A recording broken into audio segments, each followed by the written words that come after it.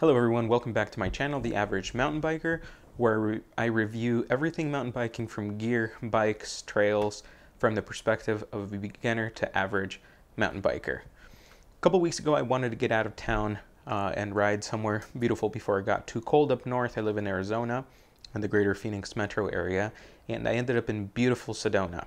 I ended up taking two complete beginners or amateurs, my brother-in-law and his friend, and we wanted to find out if we could make it out to Sedona and actually enjoy some trails out there.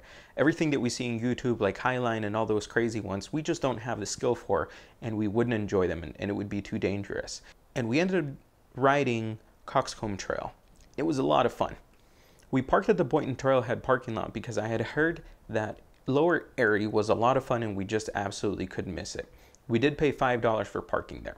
In order to make it a loop, we started at Lower Airie, which is just under a mile, and then rode to Cockscomb clockwise for 4 miles until it met with Upper Airie and rode for another 2 miles, and back through Lower Airie to the parking lot. Rather than a loop, I guess this is kind of a popsicle. We took 3 bikes, my wife's Pique, my giant Trance, and my Yeti SB5.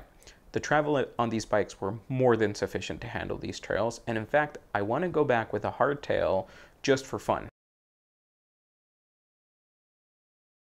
Lower Airie is fast and flowy, and with only 88 feet of elevation, it is a great warm-up for the ride.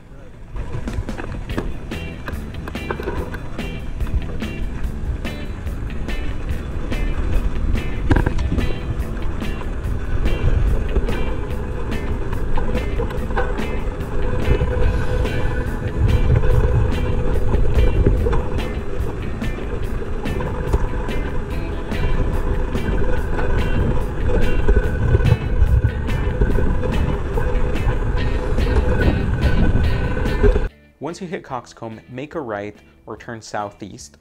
The first straight stretch, which makes about 1/5 of this trail, is basically all downhill. Super fun, not really any drops. I was smiling from ear to ear the whole time.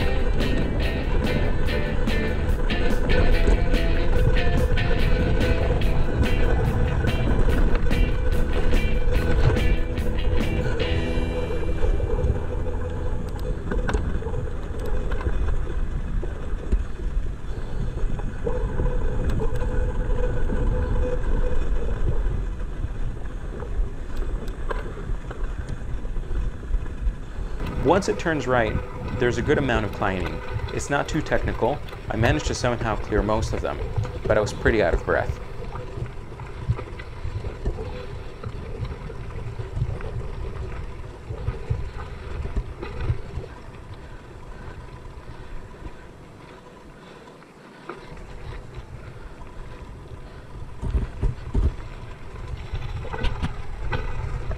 Yeah.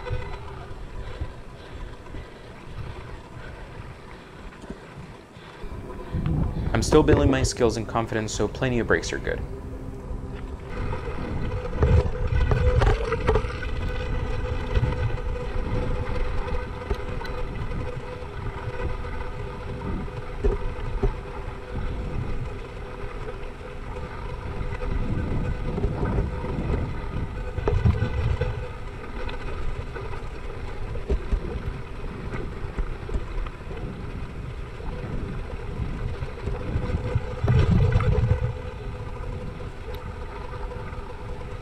After the 4 miles, we hit Upper Airie.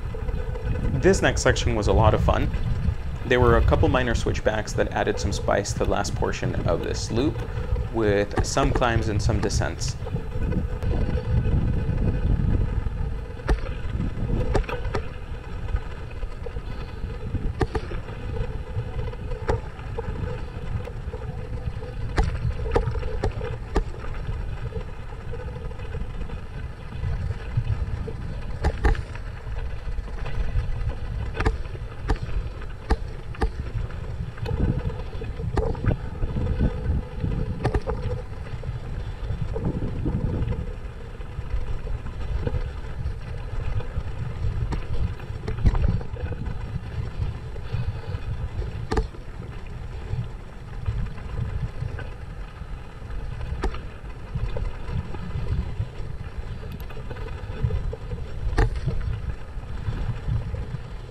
This takes us back to the lower Airie and Cockscomb intersection that we took back to the parking lot.